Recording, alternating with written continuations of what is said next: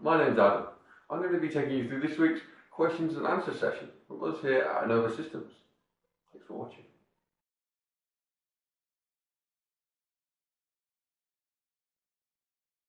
So in this week's question, I've been asked how I can reorientate a model which is the wrong way around.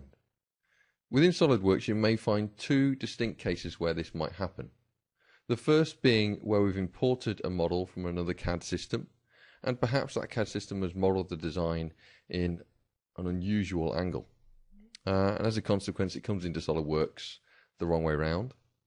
And the second is where we've started our model maybe on the wrong plane, and as a consequence, our design ends up being the wrong orientation when we come to bring it through to a drawing. And you can fix both of those scenarios with the following techniques I'm going to show you.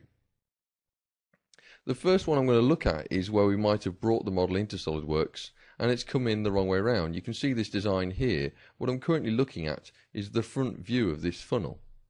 My isometric view looks like this, and my top view you'll see is completely at the wrong angle as it is here. You'll notice my origin point as well is halfway up the actual neck of this funnel here, which seems like a rather odd position for it to be. So what I can do is I can go about repositioning that origin by exporting the file and then reading it back in again. I'm going to export it with the coordinate system at a different position. So to do that, I'm going to first draw a sketch. I need to give myself a point of reference because at the moment the model, the way around it is, there's no kind of horizontal reference really that's easily taken from this model. There's no vertical. Everything is at the wrong angle. I'm just going to put in a simple sketch line which goes from the center of this circle here to the center of this one. There we go. And with that sketch drawn out, I can then use that as a reference to put in my coordinate system. On the features toolbar, under reference geometry, I'll select the coordinate system option. I can select and insert a coordinate system at the position where my end of my line is, so that point just there. And then I can use the line that I've inserted as one of the axes. So I'll select this line as the axis for my X direction. So let's delete what's in there at the moment and just select that line. You should find then it orientates itself normal to that, and then you can flip the Y direction so that Y becomes vertical. Obviously that's quite important in SolidWorks, and then the Z is obviously pointing out towards us there. So that's fine then. We can actually export this file using step file type and use this as our coordinate system for the default.